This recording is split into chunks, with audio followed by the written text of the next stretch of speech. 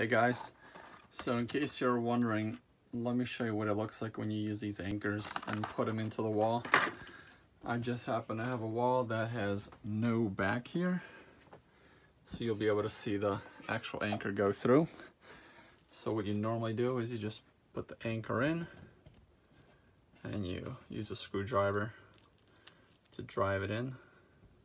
I just went ahead and pre-drilled these.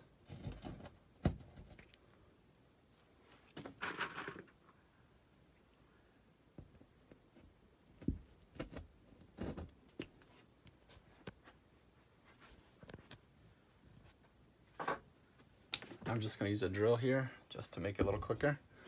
So come a little closer.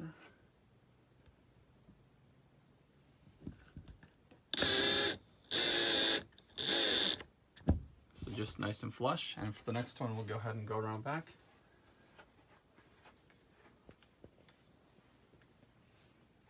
It's going to be right about there.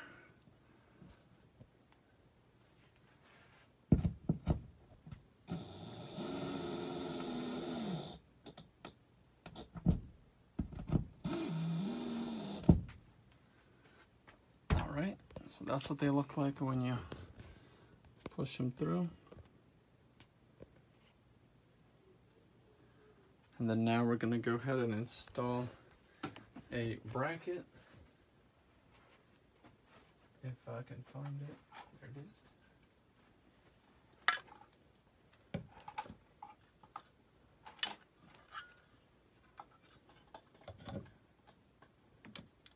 I missed one actually.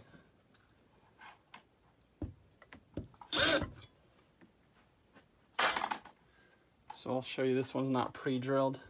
Can you get a little closer?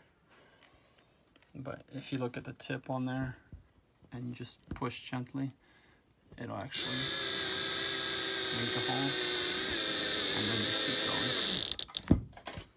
There it is. And then here we go.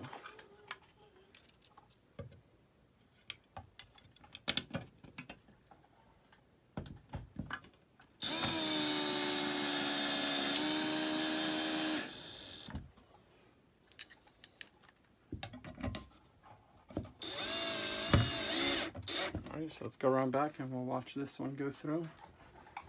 This will be the one down here. This one right here. This one I'm going to pull out later. So keep the camera on the side here so you'll watch it split.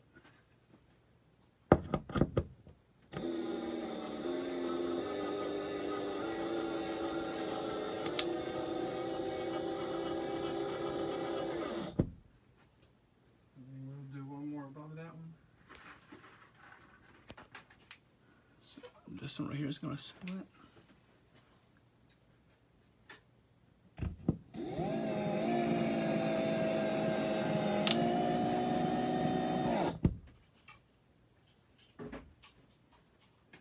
Alright, so that's what it looks like. So what happens is when you try to pull on this, instead of it just being a screw, it has a lot more surface area that you're trying to pull through, and it's going to have a hard time pulling back. So that's how that works.